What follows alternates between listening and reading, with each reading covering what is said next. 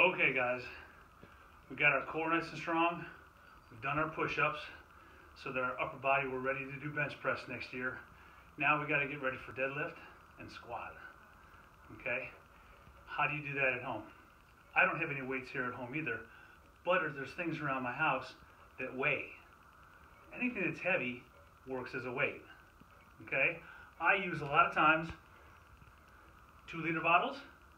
They're going to work good for your grip strength too, because it's hard to hold on to those while you're doing a lot of the exercises. Or you can use milk jugs. They're a little bit better because they got a handle, so they're a little easier to hold on to. Okay, that's if you just want to use things inside. Outside you can find stones and branches and who knows what that's heavy, a chair, whatever you can get a hold of. Just remember, with our squats and with the deadlift, form. You want to keep your shoulders in line with your hips, in line with your feet the whole time. So when you're practicing doing your squats, and here's what I try to do. I use my ball, or you can use a chair. Any chair will work.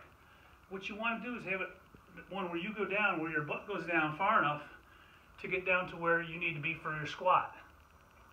Okay?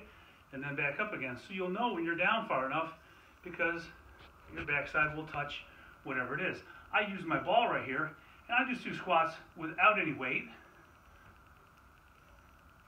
See, keeping my head up, shoulders up, squatting down. Head up, shoulders up, squatting down. Want to use some weight? If you want to put it on your shoulders, like you got a bar up there, that's fine too. Can you pick up something heavier? Sure you can. Be careful. Remember, you're at home and you don't have spotters. Don't get anything too heavy. We'll work on that when it gets back to time when we can get together. Right now, you're keeping yourself strong and keeping yourself so that you can be ready when powerlifting starts next year. Plus, this works big muscle groups.